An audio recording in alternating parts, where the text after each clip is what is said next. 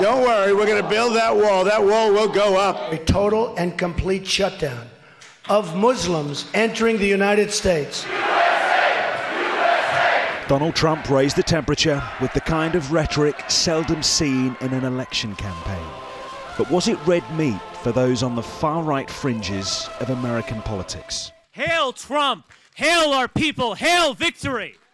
Cheers, applause, and Nazi salutes. The so-called alt-right movement of neo-Nazis and white supremacists has been emboldened by the rise of Donald Trump, though he has condemned them.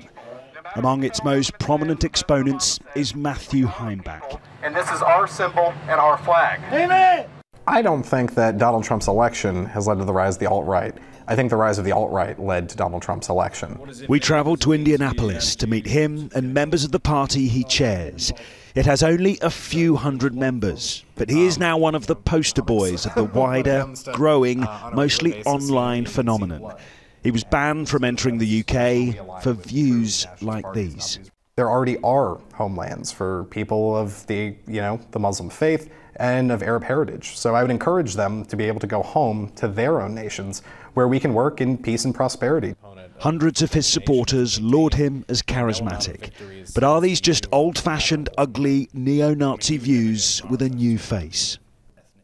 What do you say to those people who say your views are repugnant and completely disgusting?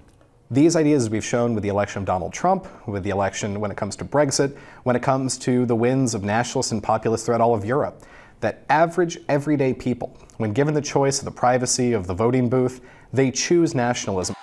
Get out! Matthew Heimbach is best known for this moment at a Trump rally. Seen here in the red cap, he admitted pushing a black woman. It's time to start pushing back. You really were pushing back there. Do you not regret that at all? Not at all.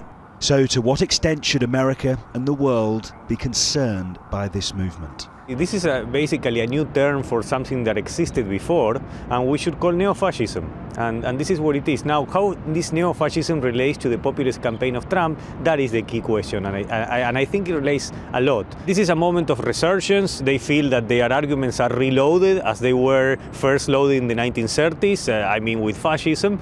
And then this is a matter of preoccupation for those of us who are more on the side of democracy, I would say. It's been a big increase in the numbers of hate crime reports in the last month. Are you denying that that's happened? I think that's a response to the crimes we have seen. Do you actually condemn them? Well, of course I condemn any sort of crime.